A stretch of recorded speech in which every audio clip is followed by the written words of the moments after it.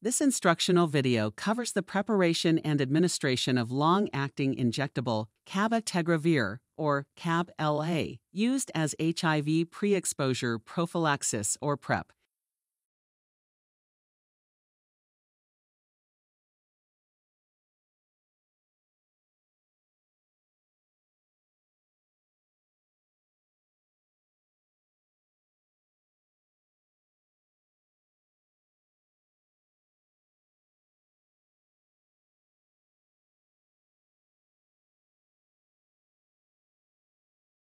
CAB-LA comes in a single-use vial of 3 milliliters of an extended-release injectable suspension containing 600 milligrams of CAB-LA.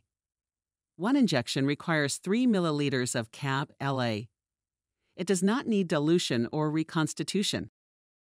CAB-LA should be stored in its original packaging below 30 degrees Celsius until ready to use. Exposure up to 30 degrees Celsius is permitted. CAB-LA does not require refrigeration. You will need a 6 milliliter syringe, 23 gauge 1.5 inch length injection needle, non-sterile gloves, 2 alcohol wipes, 2 gauze pads, a suitable sharps container, and an adhesive bandage, which may be used if bleeding occurs. While it is typical to use a 1.5 inch needle, consider the client's build to select the appropriate length. The use of a longer needle may help ensure intramuscular injection for those with a body mass index greater than 30 kilograms per meter squared. Follow these steps for preparation. First, inspect the vial. Do not use the medication if it has expired or if the vial contains foreign matter. The medication does not need to be refrigerated. However, if for any reason it has been cooled in storage or transport, make sure it is warmed to room temperature before use by using the warmth of your hands. Do not use any other heating method and do not let it exceed 30 degrees Celsius. Vigorously shake the vial for a full 10 seconds to resuspend the contents. Next, invert the vial and check the suspension. Confirm the suspension is uniform. If needed, shake it again. It is normal to see some small air bubbles. To accurately administer the exact dose, let the excessive bubbles subside before drawing the medication into the syringe. Next, remove the cap from the vial. Clean the rubber stopper with an alcohol wipe, and do not allow anything to touch it. Attach the aspiration needle to the syringe. It is recommended that you inject 1 milliliter of air into the vial to allow the required volume to be drawn up. Invert the syringe and vial, and slowly withdraw as much of the liquid as possible into the syringe. There might be more liquid than dose amount. Hold the syringe with the needle pointing up. Press the plunger to the 3 milliliter dose to remove extra liquid and any air bubbles. Regardless of the needle size used to withdraw the medicine, replace it with a 23 gauge needle to inject. Do not use the same needle to withdraw the medicine and to inject. Once the medication has been drawn into the syringe, it is best to inject it as soon as possible. However, the medication can remain in the syringe for up to 2 hours.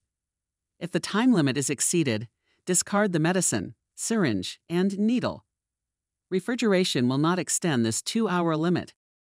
Use anatomical landmarks to correctly identify the injection site. This step is important to ensure proper delivery, to reduce the risk of injuring nerves or blood vessels, and to minimize client discomfort. To inject the medication, first position the client on their side or in the prone position. Place the heel of your hand over the client's greater trochanter and the index finger on or toward the anterior superior iliac spine. Stretch the middle finger away from the index finger, creating a triangle. The injection site is formed from the triangle created by the index finger, the middle finger, and the iliac crest. It may be helpful to mark the site of injection using an ink pen or felt tip marker.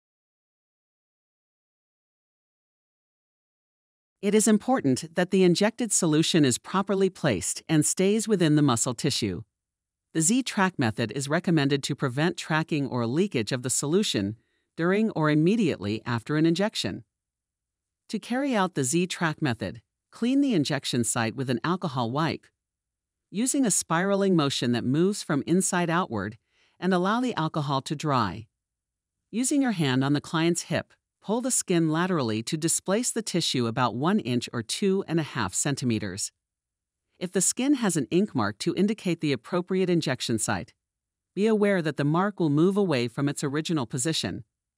The Z-track injection method requires visualizing the original injection location while the skin is being stretched.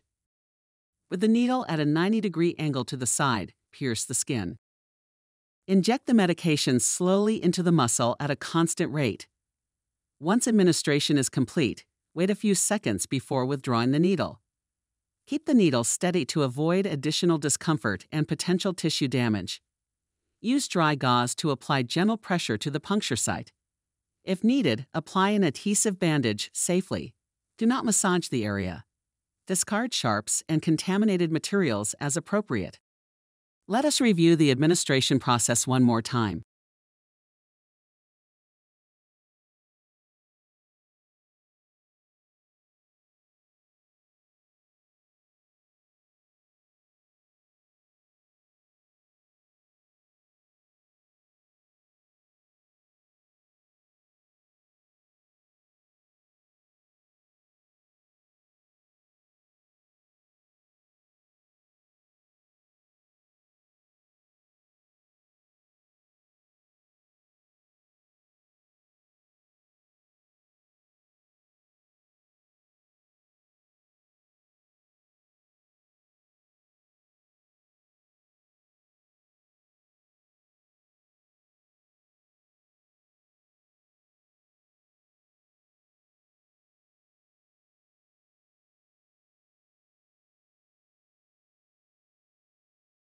Thank you for viewing this instructional video for the preparation and administration of CAB-LA for the prevention of HIV infection.